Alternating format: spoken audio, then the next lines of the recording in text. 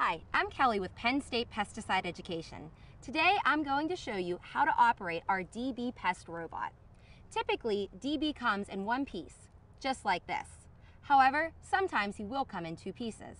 Today, we're going to show you how to assemble DB, operate his batteries, and control his voice. If DB comes in two pieces, you'll simply have to take his top half with one pin connector and attach it to his bottom half with the second pin connector. The black pin connector has specific numbers on the top part. You'll want to make sure that the numbers from the top part are aligned with the bottom part. Take the two black pieces, place over top, and downward screw the two pieces together.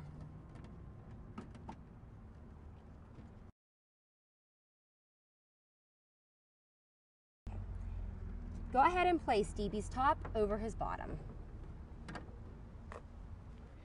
DB has 3 batteries. The first battery is actually a car battery. That will be placed in his trunk. There is a red and black connector which matches up with the inside.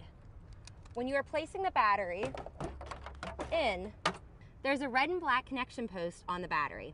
That needs to be inserted into DB, matching up the red with the black. After that's connected, go ahead and switch his main on-off switch to on. DB's second battery comes from his remote control. The black remote control is equipped with a white battery. You might have to insert this into the remote control. As you can see, it's very similar. A red and black connector with a connector on the white battery. Simply insert in and place the battery in the remote control. The battery will click into place and making sure that the wires are also securely under the battery.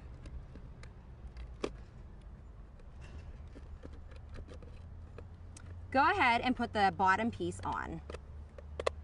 Again, clicking into place, and his remote control is ready for operation.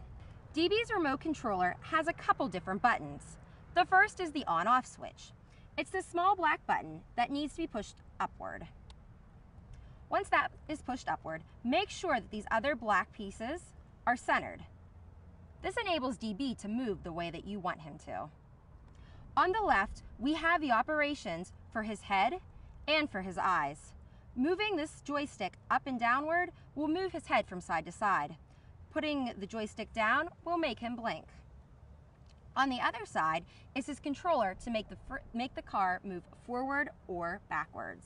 Simply move up for forward and down for backwards.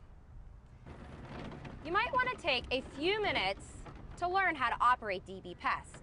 His movements can be kind of sudden, so be sure to take time to figure out how to operate him.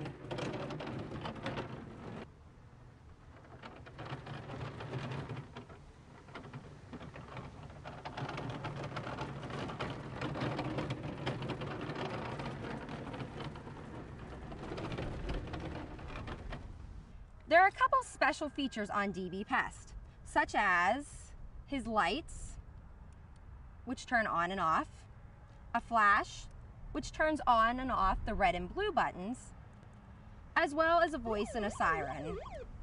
Use those on occasion. The final and maybe the most enjoyable part of DB Pest is being able to operate his voice. You have a receiver, a transmitter, and a headset that enables you to talk as DB Pest with your voice slightly altered, and enables you to hear students talking to DB Pest. Make sure that you turn your transmitter and your receiver on. Hi, I'm DB Pest. I would be more than happy to come to your school, fair, or any other educational event. I would love to see both children and adults. You now know how simple it is to operate DB Pest.